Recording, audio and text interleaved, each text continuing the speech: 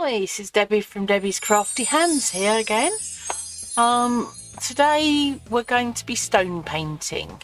So this one was painted by my very good friend Alison as a gift from me, and we had a lovely session doing some stone painting, and we used the acrylic markers, and we painted a stone for each other. So that lovely one was done by Alison, and my other half made this one for me. So that's the sort of thing we're going to do. I've been asked by a colleague at work to do an Irish cottage. So this one's for you, Phil. So I very roughly sketched out the picture that I quite like. There'll be an insert to show you what the actual picture looks like. So I'm going to start with the brown, and the thatch of the cottage is brown and the chimney is brown. Now I need to prime my paint pens.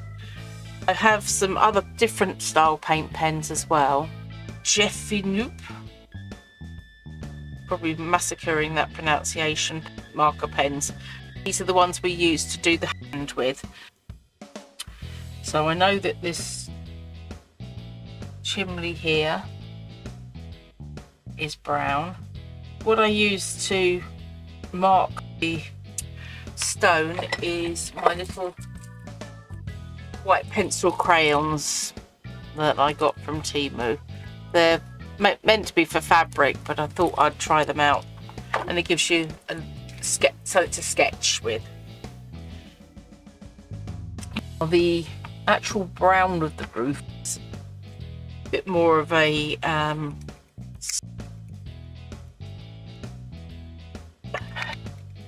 hay colour, shall we say. So again, I've got to prime that one, and I'm going to do stripes down, and I'm going to overlap it with different colour tones of brown. But I'm doing the stripes the same way you would expect them to go, and different lengths as well, because it would all be the same length as the property sort of thing. I don't think these particular have any colours or numbers to them. They're from my set Skin Tone acrylic painters, so if that helps. Now I've got a more browny one. Oh, got to prime that one as well. Looks like I haven't used this one yet either. So slightly darker. Dot that round. Just building up the shades. Got quite a dark brown here.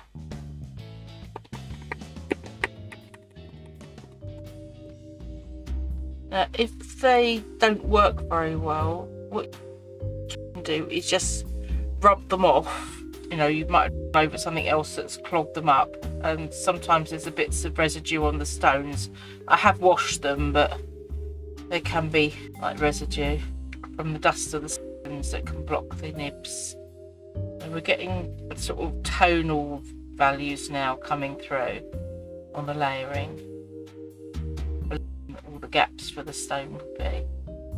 Right, one more colour on there, I think, and that's another, all different browns, just down the bottom here, just to give it that sandy colour.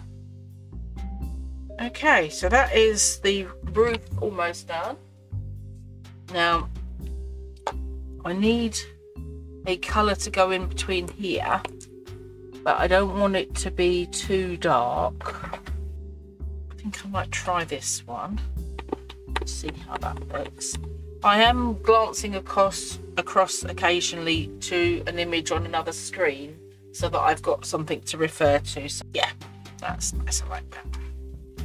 And just a tiny bit of darkness in there. Spot it in. Lovely. So that's me. Now I need a little bit more brown up on these trees, this tree. think we're going to go for the pinks and the whites of the actual house now. Now this bit's a bit darker down this side. I'm not all that good at perspective yet, but I'm working on it.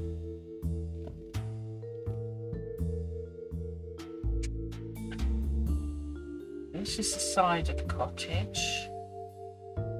Got a little bit of bleed through there, but that's fine. I can cover that up. Now I need a sort of a beigey colour, I suppose.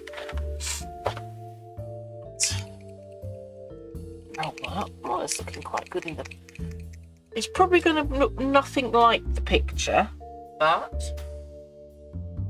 this is the fence. A little fence down here.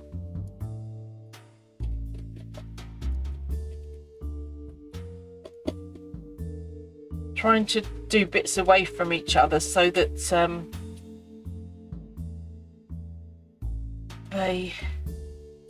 I'm not my hand in the wet paint, so to speak.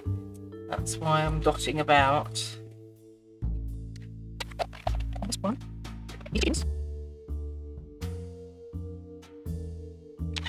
I'll go back over them in a minute with a slightly pinkier colour. So let's do the windows.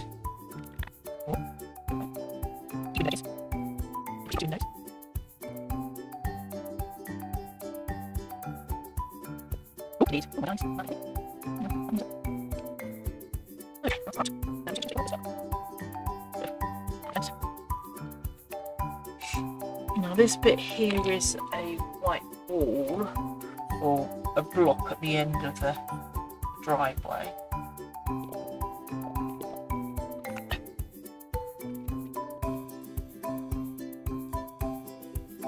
So I'm going to turn it a little bit.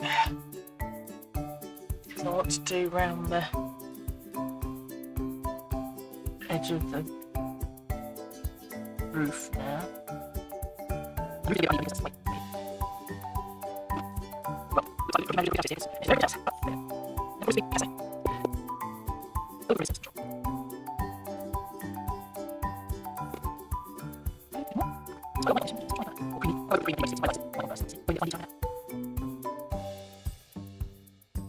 I mean, you can do it with a paintbrush, but I find it easier doing it with the pen because you get slightly more detail until the pen blobs and then you're stuck. And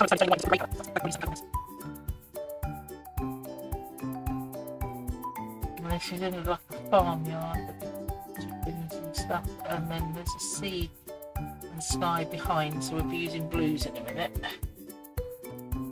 Let that dry and we can go back over it. Now the door is a black colour, but I suppose that's the colour they really are.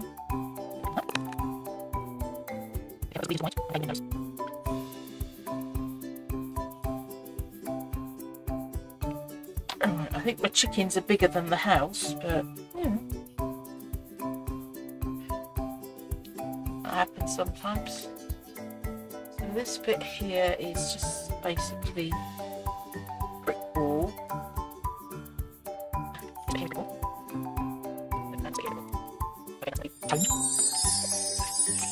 I think the trees are some leaves on the trees.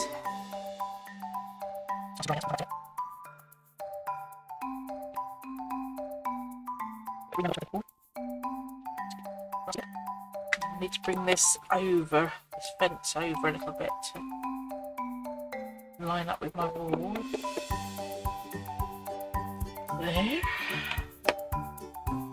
a little bit of tone on my brown for the brickwork because it's like stone wall.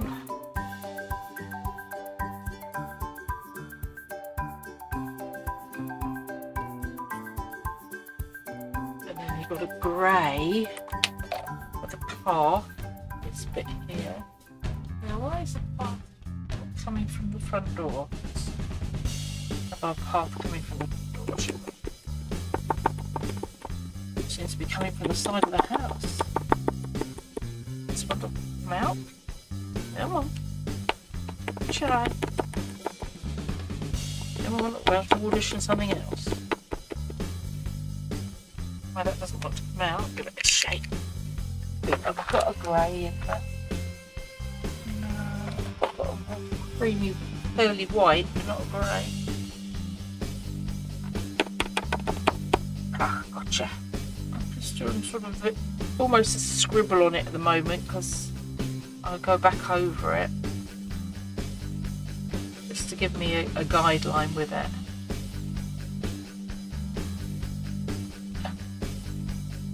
And I'm only using the picture as a guide as well. I'm not doing an exact replica. Never make that.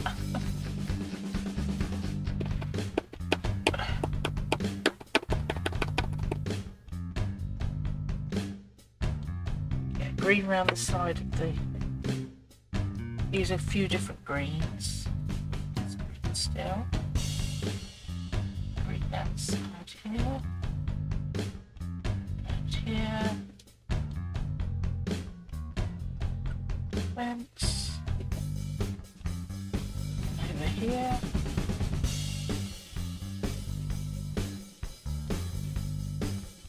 Where the chickens are. Yeah, one of these chickens I think is a cockerel, so let's give it a bit of a crop, I think we call it. We're getting there. Definitely getting there. So what we look next? We can fill in this, highlight these. A bit more of a boxy look. A bit more tone.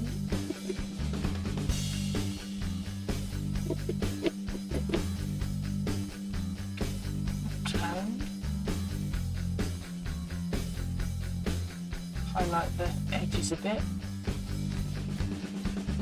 Okay. Need some background, don't we? So now we go into the blues of the sky. Oh no, different green here, don't we? For the haven't finished the grass yet. Oh goodness, that's a bit bright. To tone that down a bit.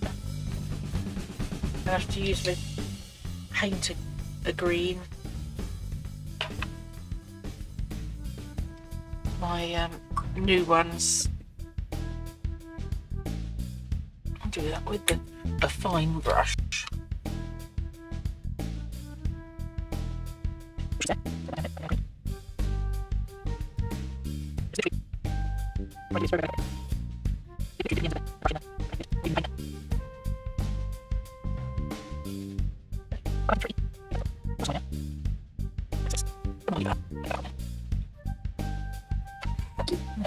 Some flowers. I haven't got flowers, but we could put some flowers, couldn't we? Pretty summer garden. Some pink dotted around for some flowers, and some red maybe. Give it the illusion of flowers in the garden.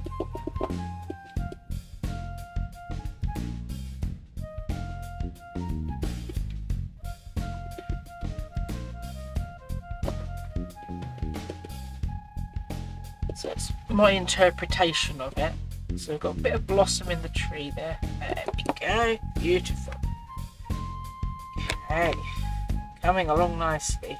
Two chickens are getting lost in there. I may need to go around with my marker, my liner. Yeah, I think it is.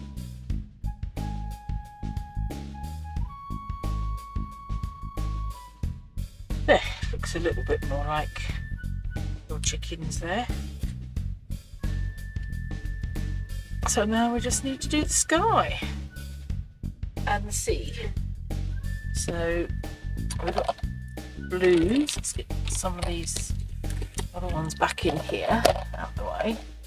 Oh, blue sparkly.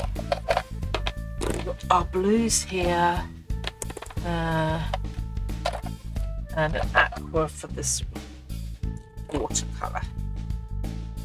Right, so we're going to do a bit of a voiceover here, and we've sped up the video a little bit. I'm putting a turquoisey aqua colour in for the sea, and where I've blobbed the paint out the pen, I'm using a brush to pick that up. I found these paint pens a little bit too thick-nibbed for fine detail, or for they tend to be a bit blotchy, so I'm putting it on the paper and then transferring it onto the stone. I found that a little bit easier.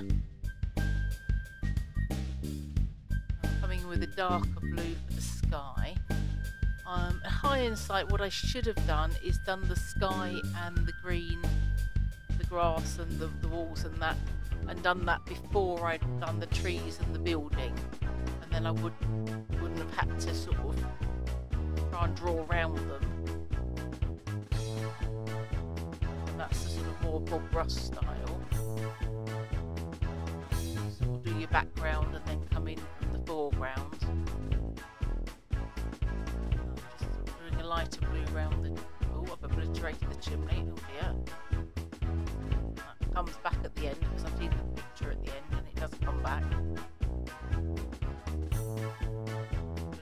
A little bit of light blue. I've only got a little brush, but that's just enough to pick up the dabs. The other reason we're doing the voiceover is because where I was dabbing the pen so much, it was very noisy and sort of echoey. So we're doing the clouds. Just trying to sort of smooth it through. With most painting, layer, get the layers right. Coming back in, doing a little bit of lightness. I think that's supposed to be sky under the tree, but putting some more branches on to try and cover it up a little bit. Shading branches.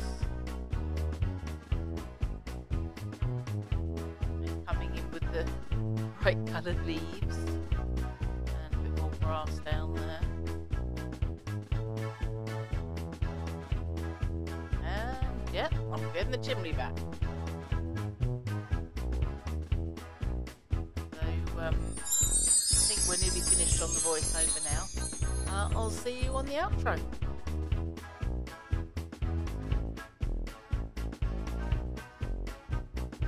Yeah, I'm pretty happy with that. Probably not going to be a huge long video, this one, but I only had the one stone left to paint, so bye bye for now, and I'll see you in the next one. Much love.